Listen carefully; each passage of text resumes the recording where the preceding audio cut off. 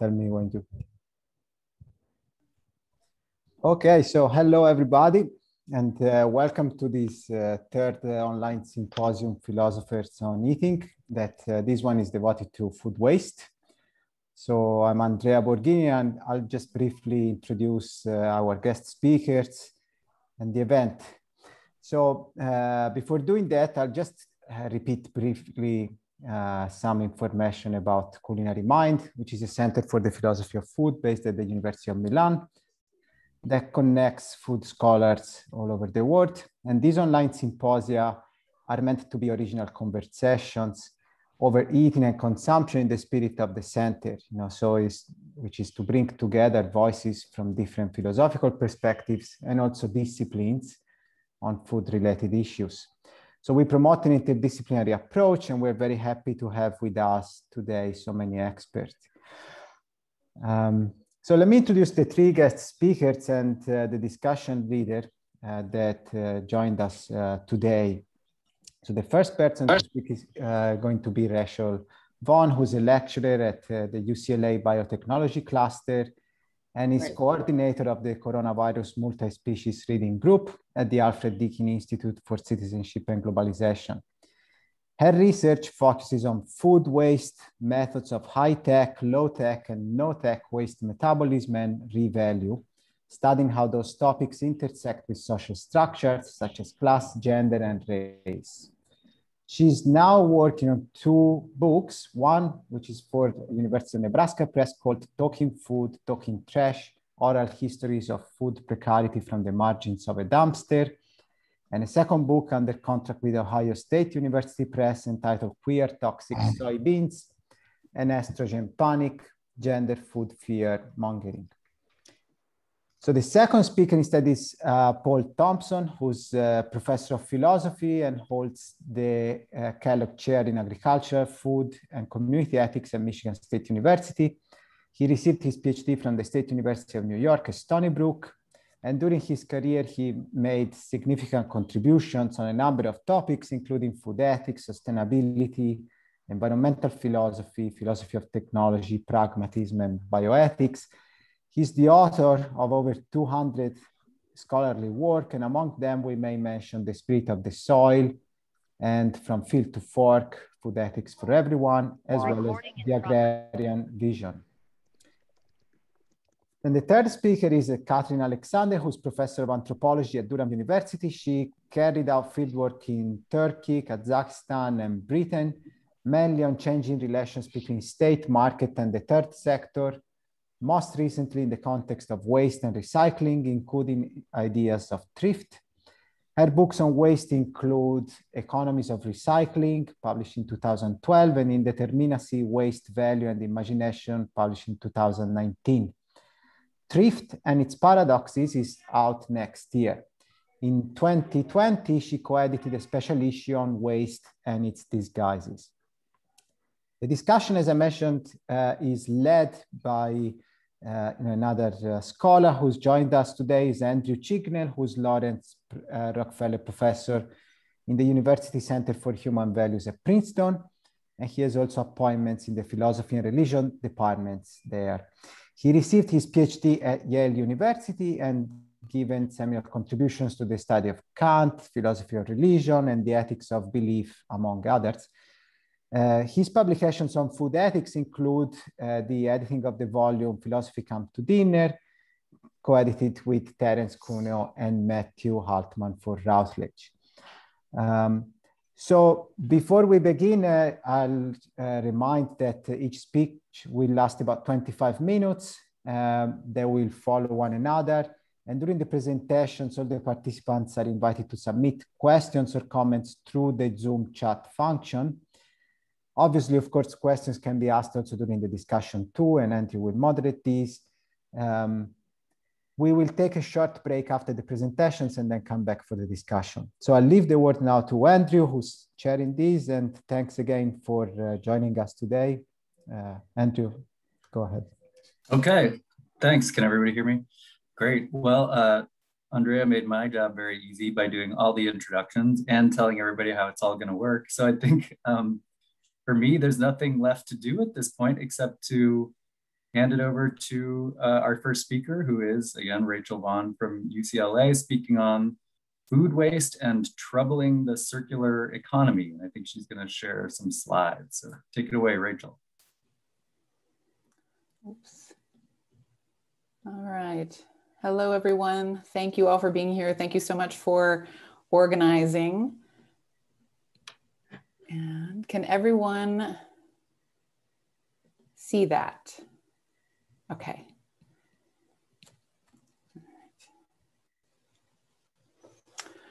So I want to speak with you all today about this topic that I've been digging into a little bit more as I complete a book project. And I want to start with an introduction, a provocation, an object lesson, if you will. And then I'll go through 3 parts with you all today. A general sort of research overview of what I'm working on and how I'm thinking about circularity, talking a little bit more about troubling circular economies, and then part 3, thinking a little bit more together about edible design. So I begin with a provocation. And of all things, I'm going to use the humble kitchen sponge. So, staring intently at the sponge aisle in a local supermarket, I find myself enveloped in a tiny world of vivid colors, an array of synthetic marigold yellows, olive greens, cloying bubblegum pinks, all amassed on countless shelves. Each is cocooned in a sheath of plastic, mostly PET1, PP5, polypropylene, and PVC3, polyvinyl chloride. Each a colorful pillow made of a tangle of plastic polymers and polyethylene tetraphthalate that will never completely disintegrate. Each a love letter-sized lesson in the idealization of a clean home, clean sink, clean life. Each is an arsenal in miniature, set aside for the daily, often ignored labor, for squeaky clean pots, scrubbed pans, and plates that serve every gastronomic whim, all to later be wiped away with a satisfying squish or a squelch and the clatter of dishes set out to dry.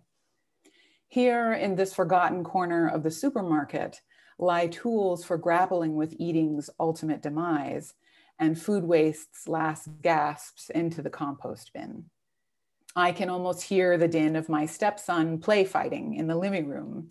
In guardia patata lessa, fetta di salame ammuffita, he shouts. On guard, that means you boiled potato, you stinky old piece of moldy salami. He's very creative with his insults. Here, an aisle of objects through which quotidian food waste battles may be fought, perhaps even momentarily won. But what then of the older, smellier, more microbially laden, war-torn versions of these synthetic unrendering brethren in battle? None of these are truly biodegradable. They're made of forever chemicals and additives. Hidden away on a lower shelf, one claims compostability, though some cellulose sponges blend synthetics or are treated with chemicals, none are edible. Could sponges even be edible? Would consumers actually consume them if they were?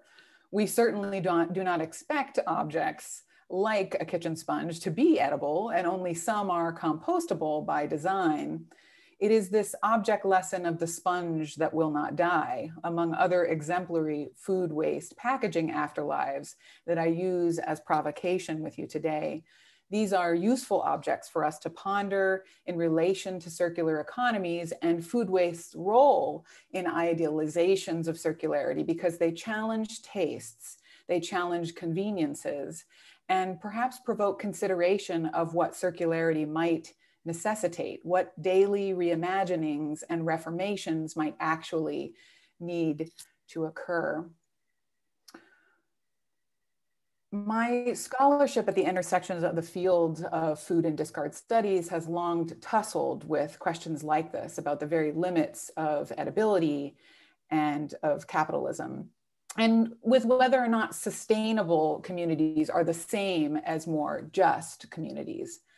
I'm completing a book about trash, an exploration of acts of food salvage, food redistribution, and what some interviewees call picking through storytelling. It's an analysis of a microcosm reflecting a macro issue. The act of food revalue from the margins of a dumpster can be framed in extremes as either criminal or as an act of destitution or the work of righteous, privileged food warriors. But in doing this oral history and ethnographic research, I discovered that diving for food recovery is a means to very differing ends, wherein hungry people procure food, subcultural movements like freeganism seek to challenge waste levels in the US and elsewhere. Local level projects redistribute or divert surplus foods to those in need, just like in this this third image I'm showing you, which is a photo from a redistribution project, a gift program, a mutual aid project in Mercato di Porta Palazzo in Torino. And working people supplement and cobble together useful resources in times of struggle, much like is represented by this interviewee who was an aluminum scavenger and had experienced homelessness. In this work, the dumpster comes alive as a resource utilized for multiple and complex reasons. It is also a political and anxiety-ridden space, revealing the intentional role of surplus within neoliberal production models and the juxtaposition between desirability of consumerism in tension with the disgust that late capitalism generates. This manifests sometimes as disgust for the very space of the dumpster, or even proximity to it. Disgust for items considered old, ugly, imperfect, and therefore rendered discardable. Or perhaps, as many of my interviewees articulated, it manifests as disgust for a system that is predicated on surplus and waste rather than sharing, sufficiency, equal access, and well-being to begin with. Examining the many reasons people do food recovery shows us how precarity is shamed and also how privilege functions materially through waste. As this research progressed, I began to ask questions like, how do communities talk about food waste, if they talk about it at all? When and if food salvage becomes palatable, how is that achieved? Who does that benefit? And in what context does food recovery become normalized? And when is it shamed or criminalized? And I think a great kind of juxtaposition of these two things would be like when celebrity chefs do this. Here's an example, Massimo Bottura has, done this work of food recovery to great praise. But we might juxtapose that against this headline from the Oregonian from February of this year, in which police were called to guard the dumpsters of a local supermarket against residents who were trying to make use of it. So beyond acts of food salvage, the matter of food waste itself is rich with possibilities. It's microbially teeming with life. And yet it also is presented as a moral quandary, an object around which to frame good citizenship through the yardstick of ideal consumption trends. Quote, "Don't be a bad apple. British people waste up to 50% of food they buy," declares one public service announcement, for instance. Food waste is regularly defined as an individual household conundrum to be fixed and managed, rather than a systemic outcome or supply chain problem. And addressing food waste on an individual level and household level becomes the duty of so-called moral citizens, good mothers, careful parents, outlining middle-class and gendered ideals or aesthetics of achieving sustainability through right consumption, or what Christine Harold has called, quote, mindful minimalism movements promoting abstinence or at least restraint in their book, Things Worth Keeping, or what Catherine McKendrick refers to as precautionary consumerism, wherein consumers who are able to mitigate their own exposure risks through purchasing power do so in what she calls an absence of precautionary policies. And here you have some images from the EPA. They're sort of reducing waste in the home tips page. There's lots of tips pages like this on food waste in America. And then certainly the imagery of the zero waste home is quite prevalent. Yet that complicated range of the 30 to 40% of overall food systems loss data in the US represents a very normalized outcome of food systems that are permissibly, unjustly, and proprietarily sometimes wasteful by design, of low-wage labor, of resources as well, of chemicals, of water, of life. My book examines the meaning-making that's happening at the edges of the dumpster, but I'm not interested in defining how to live so-called better, cleaner, or more ecologically or more moral lives through recycling and salvaging, or by way of what Alexis Shotwell has called the pursuit of purity. I want to transition now to think a little bit more about that research and related to circular economies and troubling circular economies. So food waste is increasingly studied, quantified, and reimagined within circular economic models. This is an image from the Ellen MacArthur Foundation and Milano Food Policy Council of the role of food waste in conceptualizations of circular development. Social scientist Federico Savini defines it as, quote, a variegated set of practices for transitioning towards a sustainable socioeconomic system, like use of organic waste, such as biomass or biogas, or innovative product design to facilitate recycling.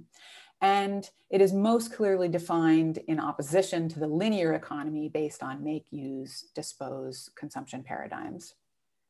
While this concept of circularity is not new, it is increasingly idealized in global corporate models, featuring what Savini pinpoints as, quote, a regime of accumulation in which waste is treated as not an output to manage, but a resource for economic development. In this model, difficulties and problems are framed as new solutions, levying validity and revalue to otherwise problematic materials that must somehow be managed. Small-scale food waste redistribution projects, such as my interviewees in Torino from that photo earlier at Porta Palazzo, or much bigger food waste to biogas goals that are being outlined here in Milano, for example, are reflective of some facets of this, but to very differing degrees. The undervalued, the rotten and lifeless is afforded new meanings, desirability, potential. Household and individual consumer habits are here again, though, very much centered, and consumption is crucial and necessary, what waste scholar Alice Ma has called, quote, the paradox of circular development that doesn't actually give up on unsustainable growth. Proponents emphasize the dire need to reimagine systems and infrastructures to meet net zero emissions goals, especially shorter and more interconnected supply chains in which the revalue of commodities is prolonged for as long as possible within loops of reuse, redistribution, and technological reinvention. Critiques of this model, though, are likewise crucial, especially concerning exaggerations about what food waste to biogas scholars Tora Hallberg and Malin Eidland have called the neatness of circularity. As Savini aptly notes, and actually I'll pause here and say if you want to look at some other insightful critiques of circular economies, there are so many that I think are critical for those of us who study waste and study food waste to consider, from health concerns to recycling for recycling workers like biogas explosions and plastic recycling explosions, to the mythos of clean recycling and emissions concerns for residents, environmental justice dynamics in the communities that bear the brunt of these exposures, the smellscapes, the limitations to the number of recycling loops, racism and sexism in agriculture that may create further barriers for farmers and ag workers, impediments to scale, infrastructure. There are many I think we should consider as we move forward with these policies wherever we may be in the world. As Savini has aptly noted, rather than an explicit anti-capitalist focus in which consumption is disrupted first and foremost, or market logics and fossil fuel industry subsidies questioned, quote, waste instead becomes the wellspring of economic production and consumption, a source of materials, a posteriori, justified as a strategy for meeting climate targets in a growing post-industrial economy. They justify a vicious codependency in which waste accumulation and material energy supply bypasses the more fundamental source of ecological problems, which is ever-growing consumer capitalism. The low-tech or no-tech dynamics that surfaced during my own oral history research with divers and salvagers and local redistributors revealed an important spectrum of desire for and frustration with circularity. Not all interviewees outlined goals of, say, quote, stopping the waste stream, as one person put it, though they all salvaged food, reusable objects, resale or barter materials, and scrap for exchange. Some found intense meaning in circular economic policy, and others express profound wariness for the underlying capitalist goals espoused by mainstreamed models, even while acknowledging the importance of reuse, shortened supply chains, and emphasis on small-scale community-level initiatives. Salvage and revalue as acts of capitalist refusal, gifting, or as mutual aid for as mutual care are interview examples that came up that stand out as explicit disruptions to growth model logics of food waste desirability in this new global model of circularity that's being proposed more and more. This also permits then a question to a return to that question I framed earlier. What makes reuse palatable and when? So I want to use this question to transition to this last segment on edibility in products for which ingestion might prove to be socially entirely unpalatable. So food waste is increasingly central to circular models for redistribution, energy supplementation, and in biotechnological redesign initiatives, from edible utensils or containers to edible food packaging, from food wrapped in food to plastic bags rendered tasty, as in this video, which is from Avani Bioplastics, that is apparently safe for animal consumption. In the final chapter of my book, I explore small-scale object instances of what I call redesigning for ingestion, informed by Samantha McBride's insights on what she calls extended producer responsibility, Anna Tsing's work on blasted landscapes, Alexis Shotwell's work on purity politics, and Lisa Dolan's work on the hauntology of waste that is unruly, waste that is unmanageable and that becomes us. In tandem with mountains of primary scientific data proving the porousness of our bodies in relation to waste streams, I began to wonder what edible circular logics might look like in everyday food waste products reimagined, such as plastic packaging, or perhaps, to come full circle today, a regular old kitchen sponge. Waste is never truly out of sight, as Tom Davies has reminded us, and always already makes its way into food, soils, waterways, bloodstreams, guts, even breaking the placental barrier. This is not then an exercise in purity politics, because I think we can simply technoscience or buy our way out of the porous facets of waste and unjust environmental exposures through so-called purer products. On the contrary, I'm interested in the idea of edibility in food waste related products to understand the fictions and limitations of the presumed, I'll use that word again, neatness of circularity as green capitalism, to explore a safe enough to eat producer responsibility, and as a means of reapproximating to the privilege of assumed awayness of waste.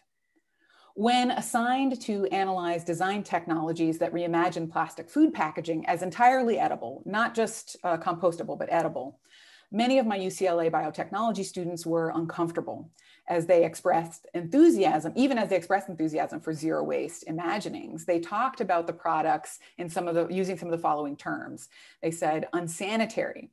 They talked about them as dubious or dangerous, maybe inventive, but not culturally appropriate. In short, many couldn't imagine an eaterly world that was safe and convenient, at least for consumers, in this stakeholder sense, or in this stakeholder case, without food packaging. Edibility here challenges social orders of taste, yet these are the very questions of convenience and producer-polluter responsibility that a more just circularity must also confront. Circular economy proponents want to manage and streamline waste through green capitalism and recycling. But we who study discard and metabolism also know that waste is unjust, it's messy, it's complex, it's intentional, that biogas, for instance, requires pricey infrastructure, has emissions or fermented explosion concerns and smellscapes that affect lives, or that recycling falls far short in worker protections and community health, in emissions, in sheer processing percentage and looping capacities. Consumers in the global north are encouraged to buy purer products that render waste more palatable when thrown away, because waste is a massive boon for development. Pondering edibility in products that are unexpected, something like packaging or even the humble kitchen sponge here, may leave some eaters extremely uncomfortable, as we saw with my students. This is food recovery and circularity that is not palatable in a social sense. Perhaps edibility proposes taste-based implications and inconveniences that are uneasy. A 2021 documentary on the dirty, failing business of recycling in the US asks, quote, what happens when there is no next person to pass the responsibility of our waste off to? Here in America, we generate the most waste per capita in the world. Waste is messy and leaky. Circularity is not streamlined. Its conception must trouble the waters of capitalism and disrupt extraction and consumption in the first place, as so many before me have argued. I'm not saying circularity shouldn't exist or that it always fails, but I do wonder, though, how centering edibility, not just compostability, in design as just one example of producer imperative might extend producer responsibility or challenge privileged consumers to sit with and stay uncomfortable about the waste being made in the global north. How it might push us to see, some forms of waste as teeming with modest metabolic possibilities, while also confronting and troubling the limits of growth in the circular economy. And I will leave it there. Excellent. I will clap off to my colleagues. audibly while others clap inaudibly. Thanks, everybody. Wonderful. Thank you, Rachel. Next, we're switching the order a little bit, and we'll turn to Paul Thompson of Michigan State, and then have Catherine Alexander after that. So Paul's speaking on upstream impact of food waste reduction. What are the ethical questions? Okay, sharing my screen here. I'm going to organize this presentation around the idea of, or the metaphor of a farm gate. This is something that we talk about in agriculture quite a bit, but basically the idea is that on one side of the farm gate, you have the farm. There are also seed companies and things like that, but I'll mostly be focusing on the farm. Whereas on the other side of the farm gate, you have things like grain companies and food processors and manufacturers. And then finally, as you move down the chain, you have the parts of the food system that are more visible to most of us, to the ordinary people, sort of ending up with the trash can, which is how I think many people think of waste, and where I think some of the targets for ethical discussion of reducing food waste have really emphasized. What I'm going to do in my presentation today, I'll note first that there are actually losses at every stage. And in some respects, I'm investigating this question as to whether we should think of them as waste, particularly as they relate to the things that are happening above the farm gate. I really want to talk about two problems in what I'm calling upstream food waste here. The first one really has to do with this sense that if we're going to reduce the need for farm commodities, that is, if we're going to consume more of that food on our plate, find ways to reuse it, find ways to cut down on the unneeded, unconsumed parts of food in retail and at every stage, it's going to have effects on the other side of the farm gate it's actually going to reduce the opportunity to sell farm commodities, and this will have a negative effect on farm income.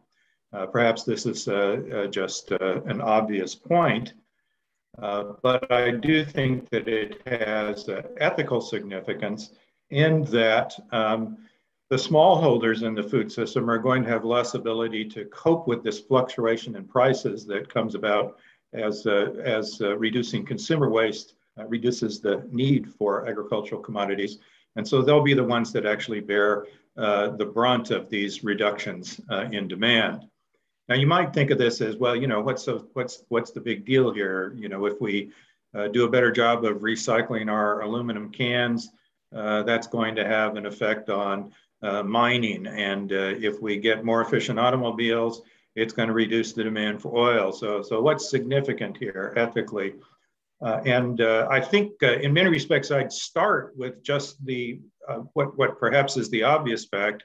It's a key focus in my book, From Field to Fork, which is that these farm producers we're talking about don't look very much like Exxon or Mobil or even Alcoa, these giant corporations. These are even relatively large farmers in the US are relatively weak economically compared to them, but in fact, something on the order of 50 to 70% of the world's population who live in extreme poverty today are farmers. And so we're actually talking about an impact on a population that is already significantly disadvantaged as a whole. And if we have any instincts towards distributive justice, we ought to be concerned about these impacts strictly because they are affecting smallholders who are economically weak and already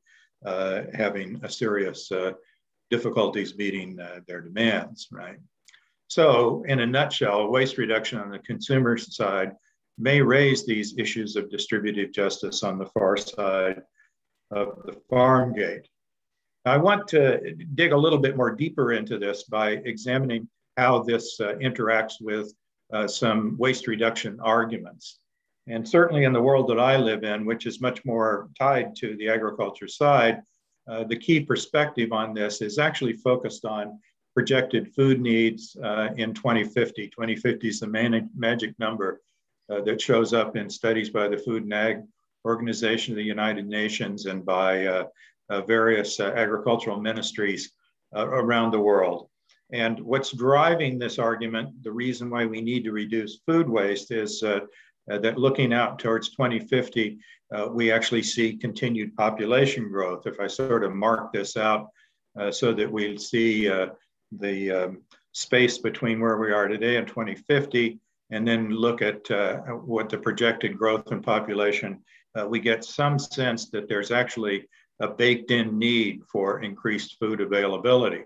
So how do we get that? Well, we could try to increase agricultural production, and there are certainly efforts underway to do that. But if we can reduce this baked in need by reducing the amount of food that is wasted, then that would be part of the picture for continuing to meet world food needs in 2050.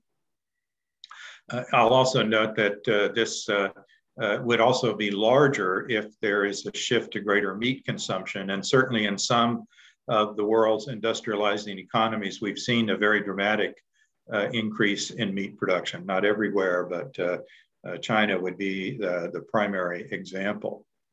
Also, another key part of this argument is that in an era of climate change, we actually expect to see differential impacts on crop yields. The green shaded areas in this map, which is from 2010, expect to actually see some increases in crop yields. The pink and red, dark red are dramatic reductions. And 2 points to note, one of which is that maybe not obvious in the map, but there actually is an expectation that on a global basis, there will be negative impact on crop yields. And second point to note, perhaps more ethically significant, is that this impact will be felt primarily in those regions that I was talking about earlier, where we have smallholder producers who are already quite challenged. So I guess the official view is something like this. This waste reduction on the consumption side is only going to compensate for significant population growth and the growing demand for food. So I think there has been a tendency among the economists and the agronomists who are engaged in a lot of this work from an agriculture side to see this as kind of a wash, as waste not having a significant effect. But I think this is inadequate from an ethics perspective, precisely because from the perspective of the smallholders that I'm holding up as some of the primarily affected parties, these are long-term effects, and they basically have to stay alive month to month, year to year, and what happens 30 years out is meaningless to them if they either are forced to exit farming and become part of the urban poor, or have even more dramatically dire consequences. So, slightly more sophisticated version of this argument, we need to have a kind of meantime view, which is as consumers are reducing their production, we could encourage farmers to plant less. Getting back to this idea that there are some differences between agriculture and mining or manufacturing or the automobile industry or the energy industry, there are some characteristics of agriculture that make reducing production, reducing waste more complex. Some of this was explored in an extremely boring book from 1972. And I'm going to take some liberties with the argument and characterize it as the too much zucchini argument. If you live in temperate parts of the Northern Hemisphere around this time of year, and you have a home garden, you're probably producing a lot more zucchini than you can eat or that you can bake into bread. And so you're hauling it into the office to give to friends. But of course, everybody who's got a home garden is doing the same thing. And there's just too much zucchini, right? It's partly a factor of weather. Some years there wouldn't be enough zucchini, some years there's too much. But there is a more basic kind of problem here, which is that farmers really can't make decisions to produce less once the growing season is underway. They plant so many acres, they plant so much seed. They can make decisions to increase their production. They can add more fertilizer. They can spend more time weeding, but there's really nothing that they can do that sort of reduces this baked in level of production that decisions that they make at the beginning of the season. So there's a tendency, there's a kind of underlying tendency in agriculture to always see decision-making push towards greater production, and they have very limited means. They can't, lay off workers and cancel orders or put inventory into storage in ways that other industries can actually adjust their production to declines in demand. So this has actually come to produce a view among agricultural insiders that excess production is just part of agriculture. It isn't really wasteful. And so we just need to see agriculture as trapped in this continuing surge of overproduction.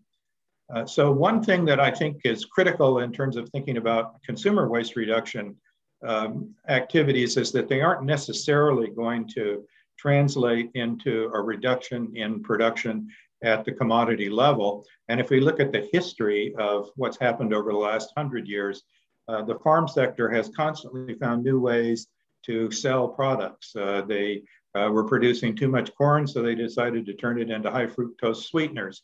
They were producing too many soybeans and other grains, so they started feeding it to animals. When they couldn't sell all of that, they started converting it into biofuels. So we just see this kind of push to constantly find ways to use up this excess production in agriculture. But again, I don't actually think this addresses the ethical point.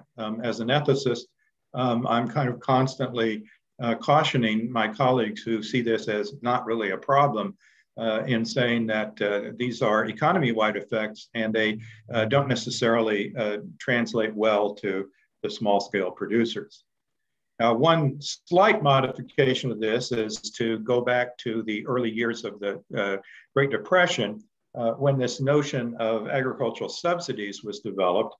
And this was seen as a government solution to the distributive justice issues that arise when you're trying to match farm production to consumer food needs. I'm not going to talk at length about this, but one of the architects of as a young economist right out of grad school was Willard Cochrane, who later became the chief economist in the Kennedy administration. But Cochrane came to doubt the effectiveness of these subsidies because he says they basically just reduce the downside risk of overplanting. You're sure you're going to be able to sell everything you produce when there's a subsidy program. So they actually exacerbate this basic problem. We really have a very structural problem with overproduction on one side of the farm gate and things that happen on the consumer side can redound to having effects on producers, but it's not clear that they actually address the waste problem from the standpoint of total production. The second problem I want to talk about is a sense in which people on that side of the farm gate do see, or at least could be made to see, a waste problem. And that is, first I'll note that I tended, in my earlier work, I noted that if you talk to many farmers, what they see as wasteful is some land that's not in production. But we have, I think, come to the view that there are sometimes better uses of land, even land that potentially could be put into production. And so we're starting to talk about ways of keeping land out of production to protect biodiversity and ecosystem services.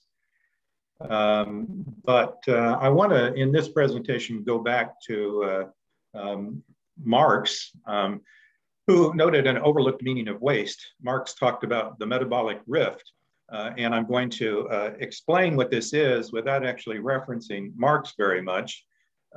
He was writing at a time when there were evident crises in soil fertility, and I will talk about that from the perspective of a historian, Stephen Stoll. I recommend this particular book quite highly. So Stoll starts with this basic idea that there's a nutrient cycle in agricultural production, actually in plant and animal consumption generally. But on farms, this basically worked by growing crops, feeding crops to animals, having the animal waste circulated back into the soils. And much of the history of agriculture from, I guess, around 1500 up to 1900 was really focused on methods that improved this and improved the uptake through use of legumes, long story, which I will not go into. Stoll starts his story in the latter 1700s, focusing on the United States. And he notices that many farmers are abandoning these well understood principles of nutrient cycling. They're called skimmers. They just go in and take that virgin soil and overproduce for a while, and then they abandon their farms and head west. Now, at this period in history, this was not seen so much as an environmental issue as it was a kind of social issue, because these skimmers would sort of come in, but they wouldn't stick around and support the community. So these rural communities were struggling to survive from a socioeconomic standpoint. But I am going to focus on the environmental crisis. And it started to become significant at about the time that this industry of bagging guano for use as fertilizer started to develop in the early years of the 19th century. This guano was produced from massive deposits of bird and bat wastes, a different sense of waste. It was discovered that these are not wasteful after all. And they were sold to farmers globally and who had, following the skimmers, abandoned some of these well-known practices to conserve soil fertility by cycling nutrients. And farmers became just sort of accustomed to this idea of buying soil fertility by the bag. However, at the time that Marx is writing, this endless supply of guano was becoming depleted. Marx argued that just like the factory owner who's ignoring the biological needs of the worker, these capitalist farmers are ignoring the biological needs of the soils. So this idea that there are metabolic needs of people who work, they need to be fed, they need to be able to reproduce their bodies, is actually reproduced at an environmental level through the metabolic needs of the soil. And this is what Marx meant by the metabolic rift, is, quote, an irreparable rift in the interdependent processes of social metabolism. So this sort of didn't become a problem for agriculture, because by the early years of the 20th century, the Haber-Bosch process was delivering nutrients in a bag on an industrial scale. So people stopped worrying about the metabolic rift. I could note that, of course, the use of these synthetic fertilizers is actually one of the drivers for climate change, but I will not dwell on that point.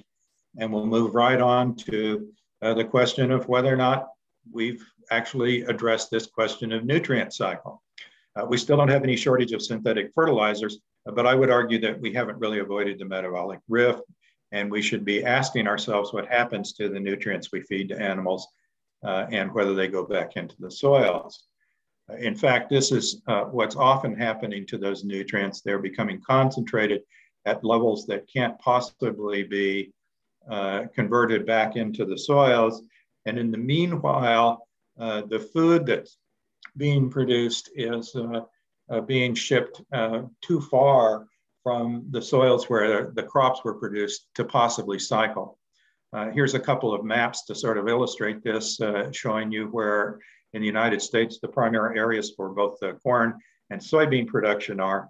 And if we look at where meat production occurs, there's actually not a terrible fit with respect to pork production. Pork production mostly happens in areas that overlap with some of the key areas of grain production.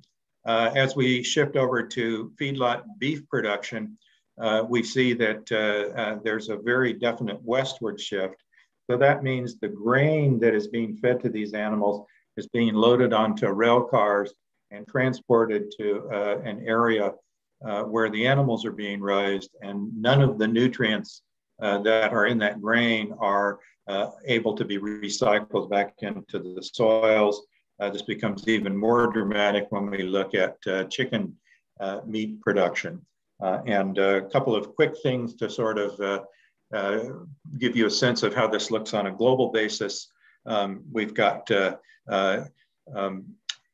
needs to ship grain to meat producers in Europe. The little graphic over there on the right focuses on the United Kingdom, which produces a lot and feeds a lot more grain to animals for beef than it can possibly produce. So we actually have a fairly broad metabolic rift that exists in global agriculture today. So I want to actually suggest that this misfit between grain and meat production is an enormous waste of nutrients, which actually in contemporary production become pollutants.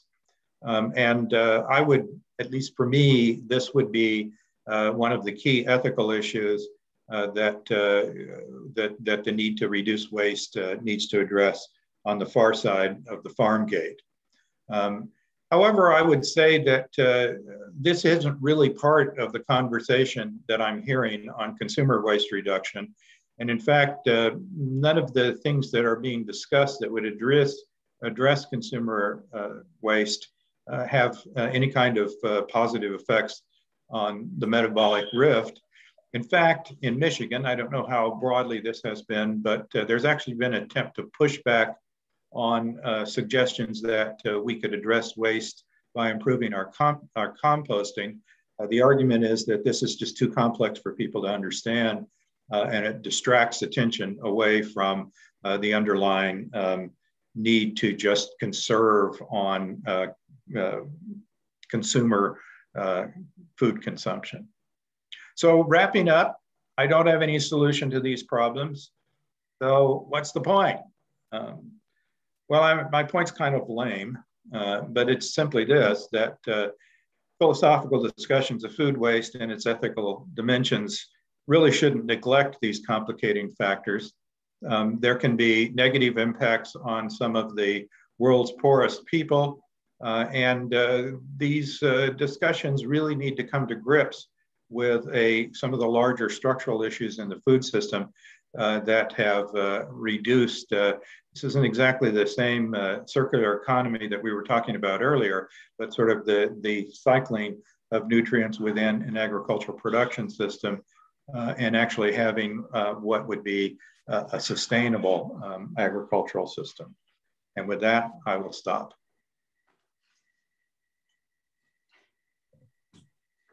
Thank you, Paul.